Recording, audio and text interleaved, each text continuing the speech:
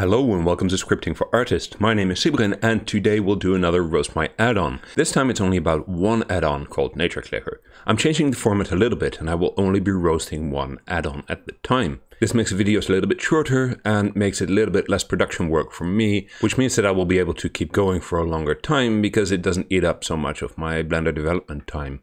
On Twitter, Olepost writes, "I love the last video." Thank you very much, Olepost. And as I only started coding recently, I could really use a good roasting. Well, that's alright then. I released this free add-on last week. It's for placing a random nature asset every time you click. Sounds useful. Let's take a look at the code. Here we are on GitHub. There is a nice description, a free Blender add-on for placing objects with randomization. You select the asset you want to place, and every time you click during the model, a random object from your selection is placed. Also has some more features. See the 1-minute YouTube video.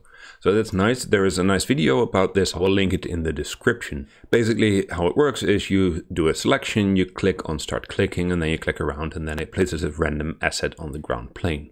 Enough video, let's take a look at the code. It's one file only, so that makes things simpler. This is free add-on, that's nice, but make sure that your lines are not so long that you can't read them anymore. And for readability, I would always recommend typing a space after a comment sign. Also, in English, we start our sentences with a capital letter. Also, you ask for if you have any suggestions for the code, please let me know. Well, strictly I can't because there is no contact information in the BL info. This is a bit weird. There's a lot of stuff being imported, but especially vector is imported twice. There is a panel here, which is hard to read when you zoom in like this. Then we have functions, again hard to read unless you've zoomed out a lot. And then there is classes and util. If you separate one Python file into multiple sections, this usually means that you actually want to have multiple Python files. I know we haven't covered this in Scripting for add-ons, so I can't really roast you for that. However, I would suggest never to use a name called utils, helpers, or that kind of stuff. I mean, what's the difference between a util and a function? Where does stuff go? Naming something utils is usually an indication that you haven't really thought about it and just plonk some things together. In this case, it's just one class called settings, so why not name it settings instead? After all, the rest is just the regular Blender stuff for registering and unregistering. And yes, I know, there's also the bpy.utils, and no, I'm not happy with that either. Let's go back to the top of the file where the panels are defined, and the naming is a bit weird. It's called clicker pt panel, where I guess clicker is the category, and then pt stands for panel type, and then the identifier is panel again, which is a bit double. Looking at the other panels, there's a C in front of the name here and there. So I guess that stands for clicker, but that means that the category all of a sudden is no longer the category, and they still end in panel in the name. So I would say name them clicker pt and then whatever the role of that panel is. In this case, start button, because it only has a start clicking button.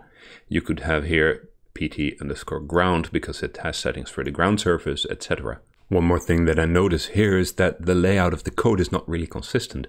Sometimes there is space equals space, sometimes there is no space in front of the equal sign. So I would recommend setting up your editor to use auto formatting when you save it. I will show what that looks like. Here we are in my editor, Visual Studio Code, and to set up format on save, you just press Ctrl, comma, and check this checkbox, format on save. Let's take a look. I saved the file, you watch what it's doing. As you can see, it moved around a little bit. It had all kinds of small changes. There's a space after the comment here. There is no space in front of this column. And also here, the assignments are all done in the same way. Automating this means you don't have to think about it, and then it just works and it takes your mind off of it. Clean code is always good because you definitely read code more often than you write it. So taking care that your code is clean and nice to read is very, very important for developers on any level. Now that we're here in my editor anyway, let's take a look at an improvement that I would definitely do here. As you can see, there's a lot of repetition in this code. This part is repeated here as well, and in the next panel and in the next panel. To put all this code into one place and then use it in all the other panels, we can create what is called a mixing class. I will show you what that looks like. So I just created a class called clicker panel, and that will have all the common information. And this we can then use as a mixing class. So what happens here is that if Blender tries to find the BL category of clicker PT panel, it won't be able to find it on the panel itself, and Python will then start asking the parent in order. So it will go to clicker panel and it will ask there if it knows BL category. In this case it does, so there the search ends, and then it finds clicker as the value for that attribute. We can do this on every panel now. And remove those. Put the mixing class there on those, mixing, and there we are. So this has reduced quite a bit of code already, and if we ever want to change that category type, there's now one place where that is defined. This is another aspect of clean code. There should only be one bit of code responsible for one thing. So enough about the panels, let's move to the functions. There's a function add to collection object to move, which is already weird because is it added to a collection or is it moved to a collection? The function name says one thing, the parameter name says a different thing. That's a bit weird. Checks if the clicker collection, well, capitals, checks if the clicker collection exists and moves the object to this collection. So this is doing two things, which is generally not a good idea for a function.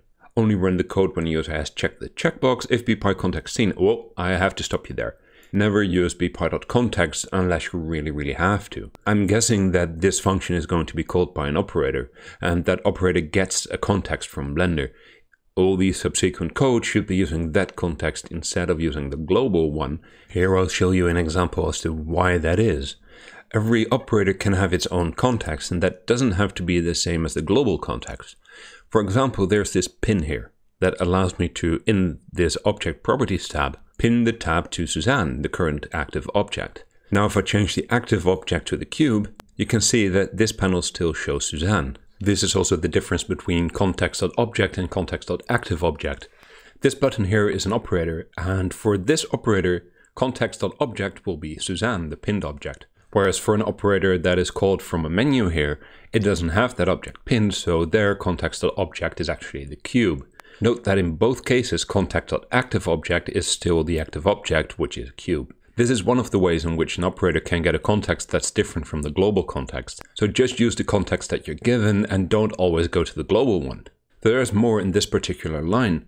Comparison to true in an if statement is never necessary because the if statement already does a comparison to true, so you're just effectively doubling its work.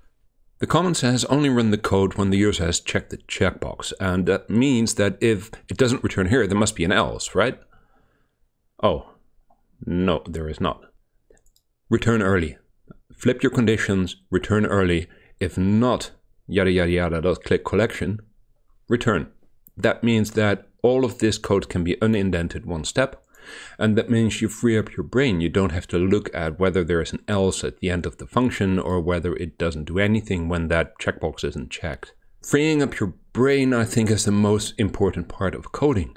Stop confusing yourself. The function name says one thing, the parameter name says another thing, the comment here says a different thing, and then there is an if that if you want to understand it, you have to scroll all the way to the bottom to see that there is no else. Now in the next line you set collection name to the name of the collection that will be created if it doesn't exist yet. I think it's a good idea to put this name into a variable, but this is not the place to do that. This function moves an object into the collection, so I wouldn't expect this function to be the responsible bit of code that names that collection. Just move it to a global variable. Next is to try except to get the collection if it doesn't exist yet and create it otherwise. That's a big no. Never use a bare except. Just catch whatever exception you want to catch. In this case, it's a key error. Without any exception behind the except clause, you will catch each and every exception, and that is not only from a technical point of view the wrong thing to do here. Giving the actual name of the exception that you expect here again frees up your brain. When you later read it, you know exactly what you were thinking at the time, which error you were expecting.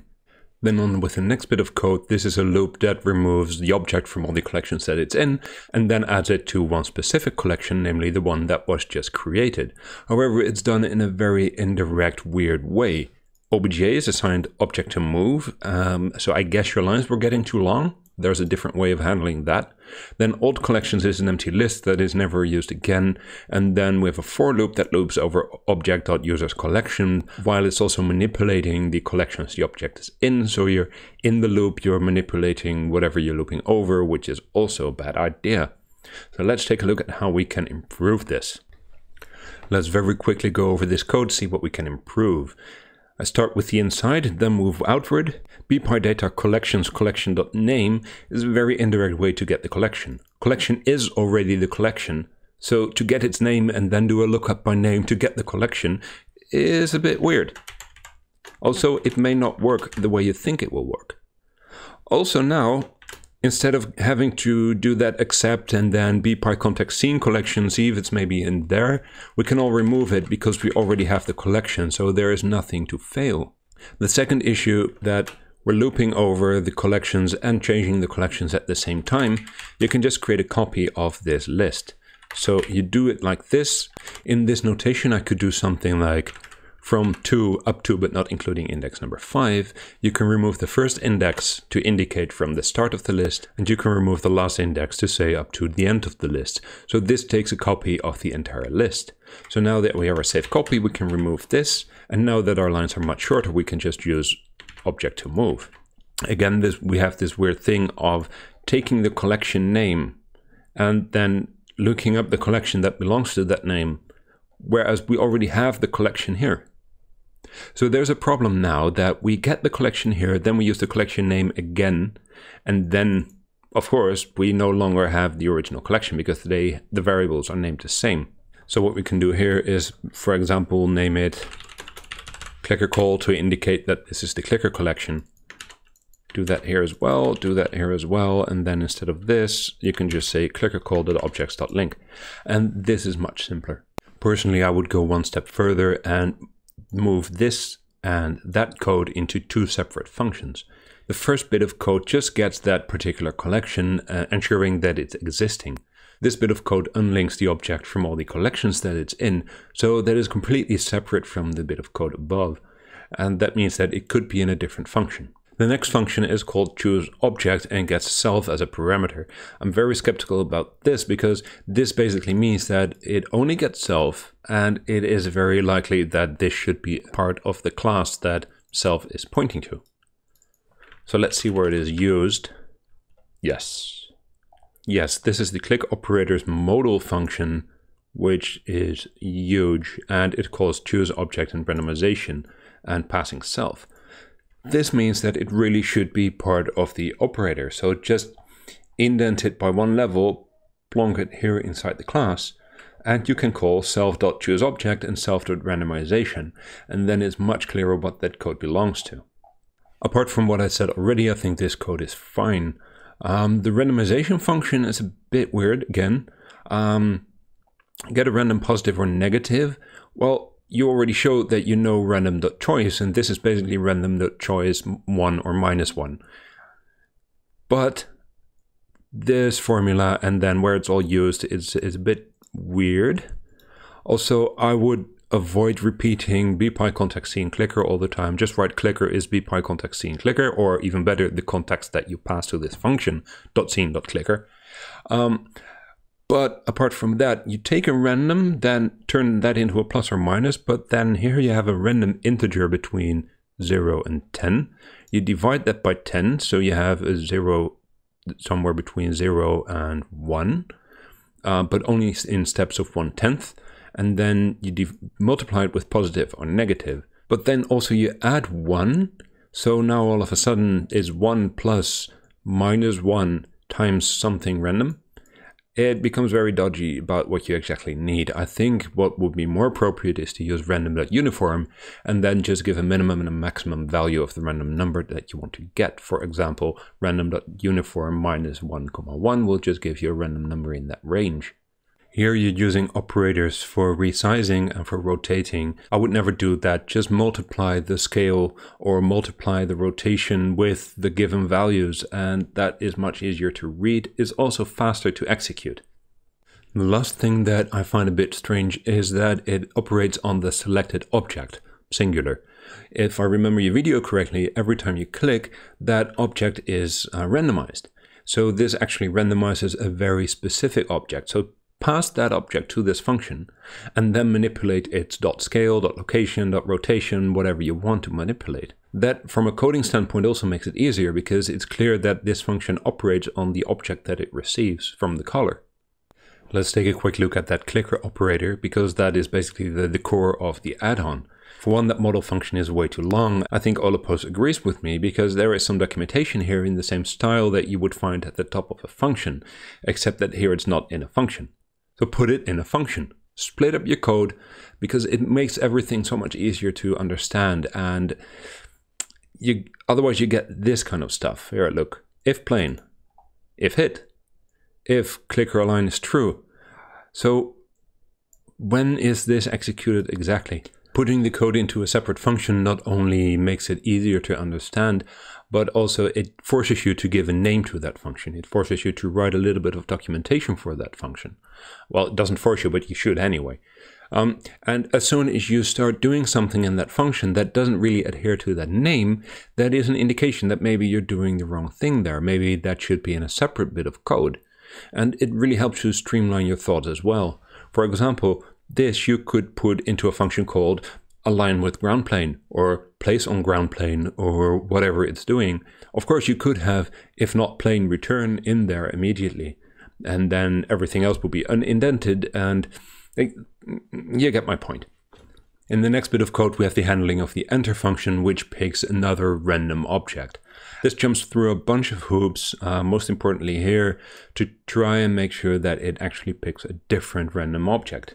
So what's happening here is that the code tries to remove any suffix like .001, .002, tries to remove that from the name and then compare it to the newly selected objects to see if they differ. Well, but what if I already selected objects that were named 3.001, etc.? Then all of a sudden this goes wrong. Rather, what I would do here is not use random.choice to pick a random object, but random.randrange to select a random object index. Then, if you remember the last index that you used, you can just compare the indices with each other and then just keep selecting a random index until you have one that's different from the previously used index. That saves you from a lot of headaches of comparing strings and manipulating strings to make the comparison work, because that conceptually matches what you wanted to do. Then we have the invoke function. If context area type is view 3D, do something, and then all the way at the bottom there's the else. Just flip the condition. Flip your conditions, move all of this and that all the way to the top, and then you can unindent the rest of the code. Also here, why are you using bpy.context when you get a context here? Just write context.selectedObjects. It's the same thing, but then it's correct and it's less typing. Now look at the structure of the rest of the code. We have an if, we have another if, we have another block that tests some things, and then here again we have a block that tests some things. So just flip your just flip your conditions. If context area type is not view 3D, no. If not bpy selected object, return. If this goes wrong, return. If len selected objects is 1 and the object is a clicker surface, return. That can all be put at the same level underneath each other. Right now what you have is a code that grows in 3 different directions. Let me show you what I mean with that. Let's say you have some function that takes some parameters, and then it does its main thing, like the thing it has to do. Let's call it a thing with A, B, and C. Like the way this code was made that we were just looking at, if we want to have some error checking on A and B and C, watch what happens with the thing. So if A is okay for A, then the thing moves over. So now already we have some code above it. It moved to the right, and then handle error A. So now what we get is we have some code above the thing, we have some code below it, and the main code actually indented 1 level. Now if you add another check on B, then again we have to move the thing that way. Again, we have some error handling code here. And if you want to do this, then again, it keeps moving in 3 directions at the same time. Whereas if you flip your conditions, what you get is this. If not A is okay, handle error A, return. And now I can just copy paste this and say if not B is okay, handle error B and return. And if not C is okay for C, handle error C. And where does the thing go now? Well, the thing is still where it was. Like every error check just pushed it down, but your code only grows in 1 direction instead of 3. So this is it for this episode of Scripting for Artists. My attempt of keeping this video a bit shorter have failed, but I think it was interesting nonetheless. I hope that you picked up some techniques on how to improve your code so that you can free your brain from frying too much. If you have any questions or comments, leave them below, and I will see you soon.